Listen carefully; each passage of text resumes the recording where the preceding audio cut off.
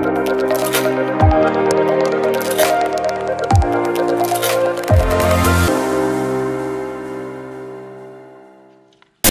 you think that patient advocacy is a critical contribution to medicine, please stand up.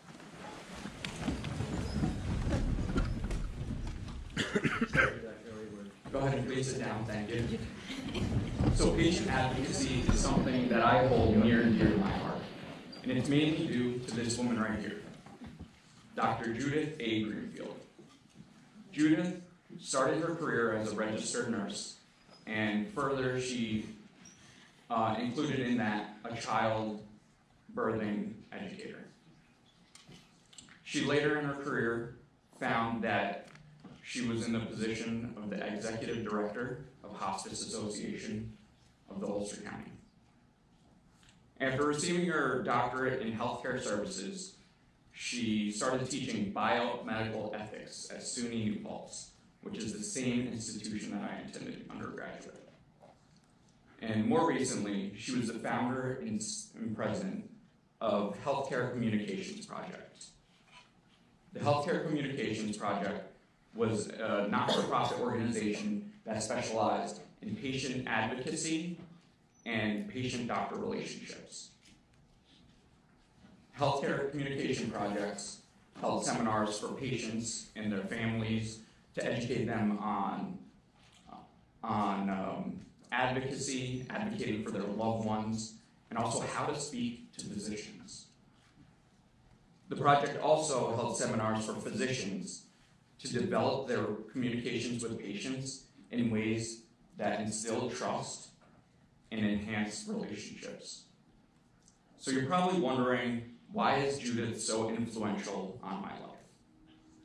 To everybody else, she's known as Judith, but I have the pleasure to call her Grandma. Although she passed away a little over a year ago, she still influences the way I want to practice medicine. The way she does this is by sending me emails. She sent me emails about news articles, and they would be focused around patient relationships with their physicians and advocating. After that, she sent me about 2 years ago an article that really resonated with me. And this article said that there was an average of 11 seconds for a physician to interrupt their patient. 11 seconds. This study was done with 112 patient encounters that was done in 2018, and that was only 2 years ago. The study also noted that only 36% of the time, the physician elected the patient's agenda. And to me, the patient's agenda is going to include what they're concerned about and why they're here for the visit.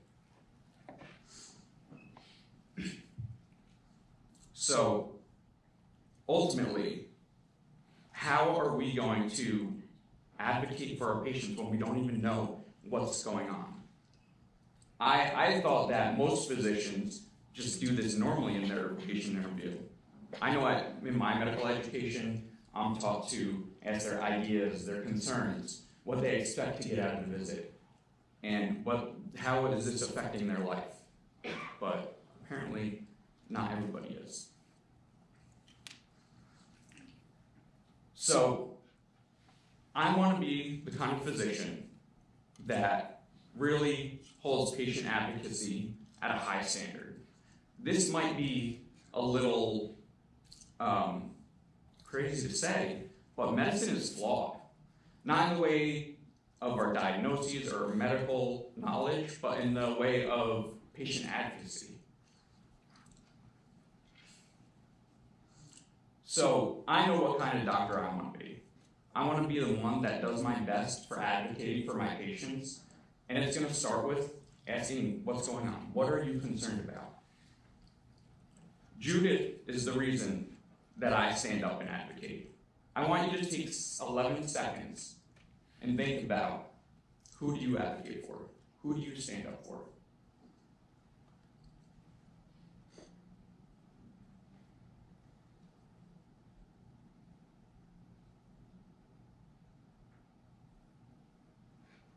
We're all going to be great physicians.